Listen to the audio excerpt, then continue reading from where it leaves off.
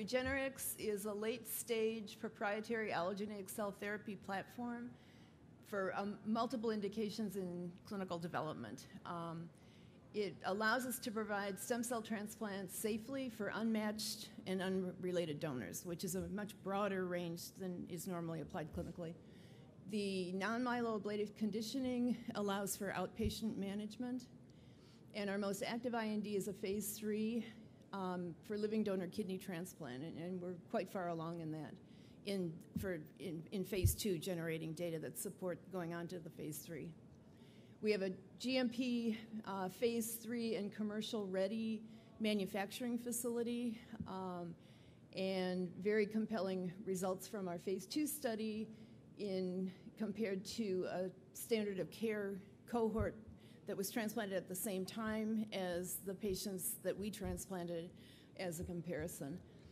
70% of our transplanted subjects have successfully been removed from all immunosuppressive therapy 12 months post-transplant, and the follow-up is 4 months to 92 months. And we have very significant differences, absence of rejection in our cohort compared to about a 30% incidence of biopsy-proven acute rejection within 5 years in the standard of care patients. Because organ transplant is a high unmet need, we were able to achieve orphan drug designation in the U.S., and we also just, as of December 20th, received regenerative medicine advanced therapy designation by the U.S. FDA. We've chosen our most mature indication is the organ transplant tolerance, and our technology can be applicable to deceased donors as well as living donors. The severe autoimmune disorders are our second priority based on data that we have from the phase 2 kidney study, where patients who were durably chimeric did not have recurrence of autoimmune disease, whereas patients who were transiently chimeric did. And there's a body of literature that has been published for both autologous transplantation clinically and also allogeneic, that bone marrow transplantation can actually stop the progression of the autoimmune process.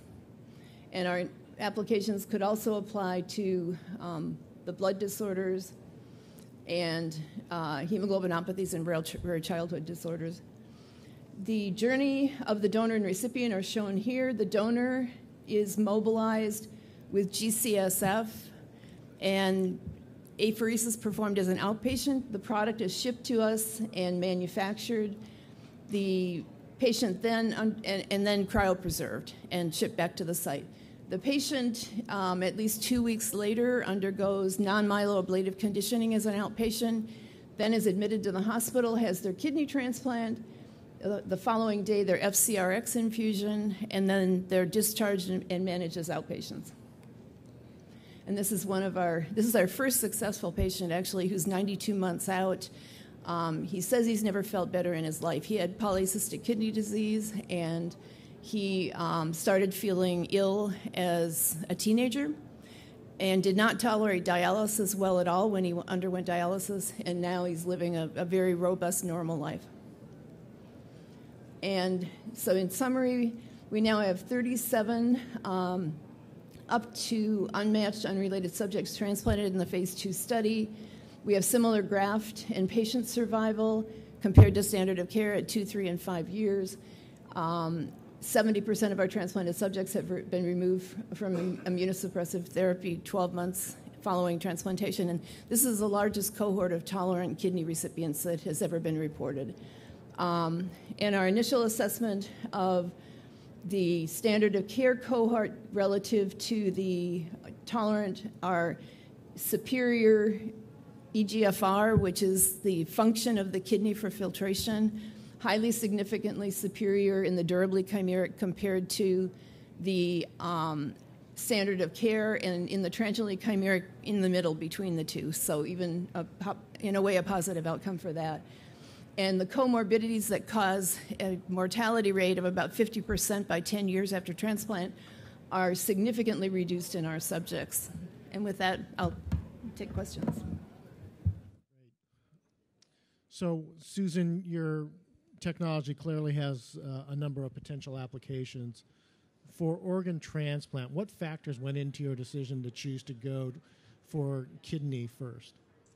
I'm a solid organ transplant surgeon by training, and I've seen the ravages that the immunosuppressive agents have on our patients. And for those of you who haven't had a friend who's had a transplant or a family member, it isn't easy. They have to take 25 pills a day. If they miss their pills, they can reject their transplant. They have to worry about infections. They can't swim in fresh water because of the risk of infections.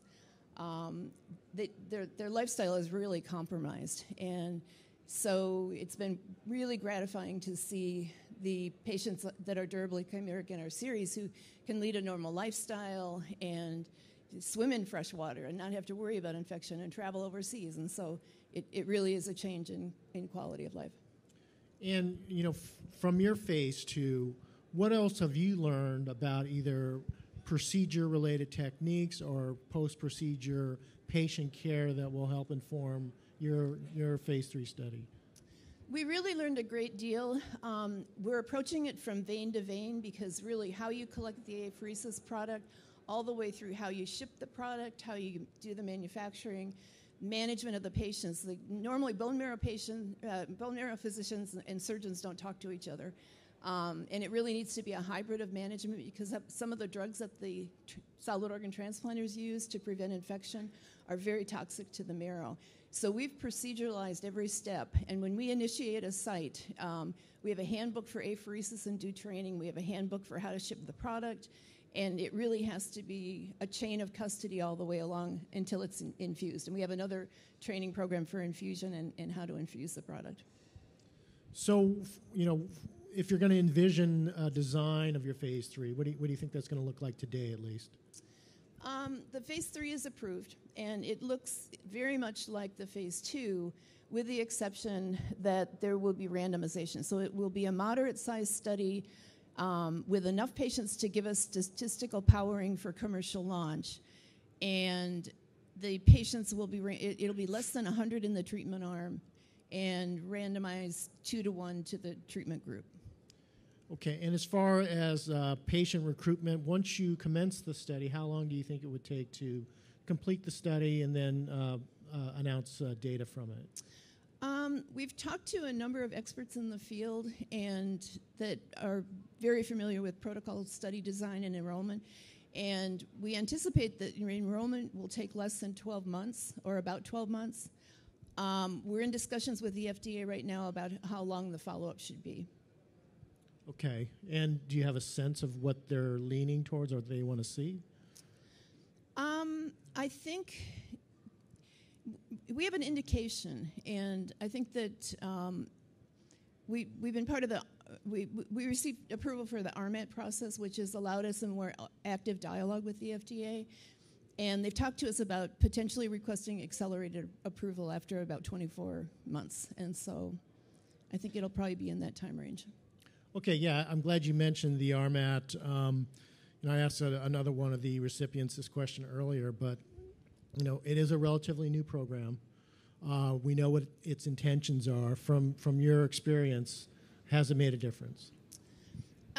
It's still early. We've had an excellent relationship with the FDA for about 15 years, and they've always been responsive. But I have to say that there has been more dialogue than we had previously on all of our IDEs and INDs. And there's a time frame that's lined out in the RMAT. And so we essentially applied for the RMAT, received it on December 20th, and had a meeting scheduled for a Type B meeting with them within a very relatively short time frame. And then we submitted our briefing book, and unlike in the past where we would get the questions just the day before the meeting, they actually had an active dialogue where they would send us questions for clarification. We could respond to them. And so I think it is a good process. And you mentioned briefly perhaps the possibility of accelerated approval. How did that come up? Did you bring that up, or did they actually propose it as a possibility? They actually brought it up. They put it in the minutes that they sent us and in response to our briefing book before the meeting. And then we asked them what they meant by that and to clarify it, and it was very nice, very, very good to hear. Okay, well, great. It's nice to see that that program is providing some benefit. So obviously this is your focus, but assuming you're successful here, what would you move on to next and why? Based on the data that have come out on bone marrow transplantation, preventing disease progression and life-threatening autoimmunity, we have elected to pursue scleroderma as our next indication. And probably 20 patients, it's such a high unmet need and there's no other treatment, that for patients who have experienced a treatment failure and are in the category of being high risk for death, I think it would be a relatively small cohort, like about 20 patients. Okay, and do you have relationships with the clinics where those patients are treated? How difficult would it be to convince them to participate in the study with your technology, do you think? I think based on the studies that have been done in the clinic now, including randomized studies in scleroderma, that there would be a real enthusiasm for doing that. But that's an area we're beginning to explore. The solid organ transplant indications would be, the sites would already be familiar with the technology. And sites for scleroderma may be different or may be similar. But we're just exploring that now. Okay, and when do you think that might reach the clinic? We're planning to start the phase 3 kidney patients in 2019 and apply for the IND for the scleroderma somewhere toward the end of 2019. Okay, well, let's shift a little bit to manufacturing and tell us how you're doing it. What kind of economics might possibly be involved? Well, let's focus on cost of goods sold. And what other improvements as we stand here today you think you might be able to implement, especially as you need to scale up? We've done a lot of thinking about that, and very early on, we made the decision that we needed to control and own the manufacturing process. And so from the beginning, we really wanted to lock in the procedure and not have to make major modifications during the phase 3. So we have a completely closed system that has been under control since 2008, and we don't anticipate making any major changes for the phase 3. I do think that it really is important, and I've heard that at this meeting now too, that a number of other groups have recognized that there really needs to be control of the manufacturing, that's critical when you're using a viable cell product. And, it sounds like the closed system obviously incorporated into the original design.